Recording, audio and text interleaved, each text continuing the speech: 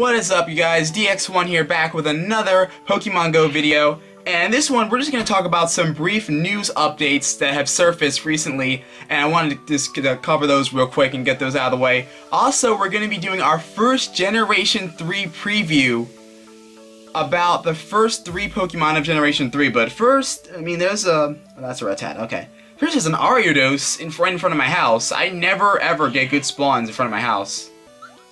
And, you know, I'm just going to pick this up real quick. It's going to be tough. Let's see. See if we can get on the first throw. So the Ariados just shows up right in front of my house. Like, I can't resist. Oh, boy, it's going to be... Alright. Alright, let's not play around. Let's not waste time here. Because it's already like 11... Oh, it's like 10:44. It's almost 11 o'clock. Like, as I'm recording this video, I still have to edit it and then get it out tomorrow morning before I go to work. So, kind of want to get this as brief as possible. And this Ariados is not helping my cause. Get in there! Come on. Alright. Oh my god, dude. Are you serious? Oh, come on. Don't do this to me. Get in the ball.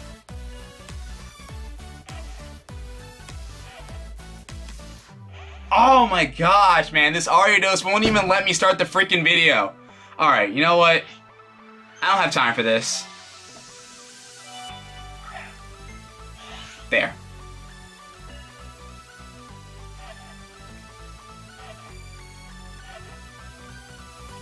Okay, the Ariados is finally down. So now, let's get right into this video. So we're gonna start off, oh, and there's a Scyther. Guys, there's a Scyther at my church. I need those candies. Ah, it's so not the time. Man, normally I would just roll right up to my church and pick that one up, but nope.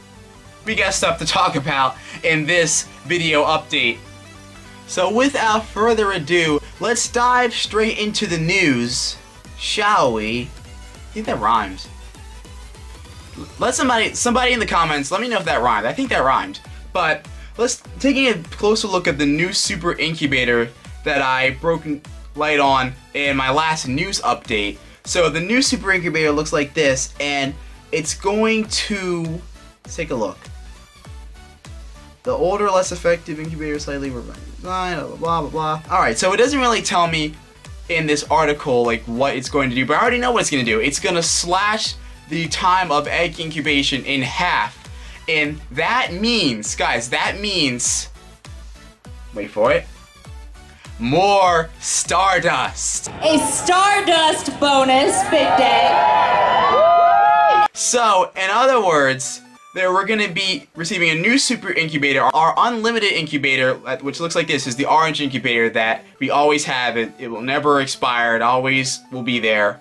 I usually use it to hatch 2Ks and 5K eggs, so I don't usually use it for 10Ks. But this is what the new unlimited incubator is going to look like. We only get one, and the regular store incubator has a different look to it. Also, there have been exclusive raid editions and raid bug fixes. So there have been changes to the exclusive raids. So they're preparing for those to roll out next month when Mewtwo comes out. And also we have the Metamon Mystery, which has to do with Ditto and his expansion towards Generation 3 Pokemon. So Ditto is going to be coming to Generation 3. Ditto's not going anywhere. He was here for Gen 1, Gen 2, and he's going to be playing around with basic Pokemon in Generation 3. So that's a thing. So we also have new shiny spawn references in the code, and we can also search for different Pokemon by their movesets by using the @ symbol on the search bar. So we can search for quick and charge moves. So say we wanted a Tyranitar with Bite and Fire Blast, or Tyranitar with Bite and Stone Edge, or Feraligatr with Hydro Pump, or a Meganium with, say, Earthquake or Petal Blizzard. We can now search for those movesets in the search bar. So that's pretty interesting. And also, just take a look at all of the code that has been added to the game. These are all the Generation 3 Pokemon that have been added to the game's code that we're going to be going over in the first episode of this new awesome Generation 3 series. Because I'm well aware that a lot of Pokemon Go trainers are unfamiliar with Pokemon beyond Generation 2. So I want to do my part in filling you guys in and making you guys as prepared as possible for Generation 3. But before we get into that, there's also one more piece of news I want to cover. A new Niantic security measure that targets GPS spoofers, warnings issued, and future bans have been possible. So a lot more spoofers have been seeing... Let me see if I can load this up. Yeah, a lot more spoofers have been seeing this image on their accounts, which is basically the security detection warning.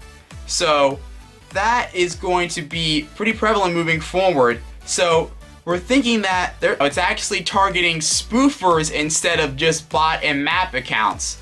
So this is going to be pretty big for the spoofing community. I'm not sure what they're going to do about this. I don't even know if it's going to be relevant. I don't know if anything matters at this point when it comes to spoofing. I don't even know if spoofing can ever be stopped. But I know that this is Niantic's step in the right direction if they want to eliminate spoofing from the game. So, you know, if they're going to use detection, and if they're going to detect accounts, they might as well detect what is the real issue of hacking in Pokemon Go, which is spoofing. So I'm thinking this is a step in the right direction for Niantic. And God, my mouth is dry, guys. Remind me next time to, you know, bring up a glass of water or just like juice or something while I'm doing all this talking on these videos. So now we're going to take a look at the first 3 Generation 3 Pokemon. The first 3 being the grass type starters. Trico is going to have a max CP of 923 with an attack stat of 124, a defense stat of 104, and a stamina stat of 80. And also, Trico will evolve into Grovyle after you've collected 25 Trico candies.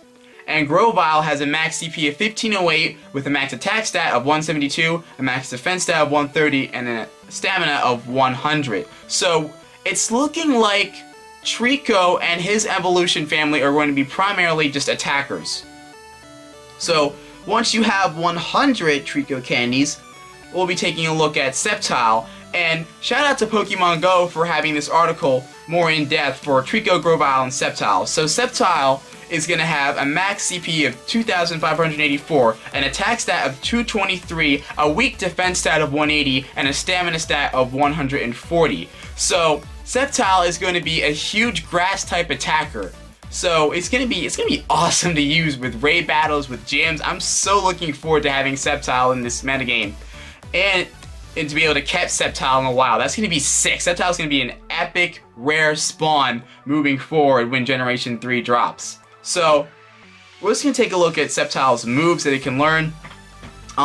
These are the predicted moves for Sceptile. Solar Beam, X-Scissor, Rock Tomb, Earthquake, Rock Smash, Outrage, and Dragon Claw. So, my prediction here is to take a look for the move Leaf Blade to be incorporated in the metagame as a moveset. That is Sceptile and Grovyle's signature move. Leaf Blade was introduced in Generation 3. So, take a look and be on the lookout for Leaf Blade when Generation 3 drops. I really think that that's going to be one of the next moves moving forward in Generation 3. So, that's going to do it for this video, and plenty more to come, as I'm going to be covering every single Generation 3 Pokemon that is going to be available in Pokemon Go either this fall or I'm predicting early next year, around February, the time where they drop Generation 2. So that's going to do it for this video, and I'll see you guys in the next upload, which should be the Pokemon Go Master Quest Chicago Go Fest video, part number 2.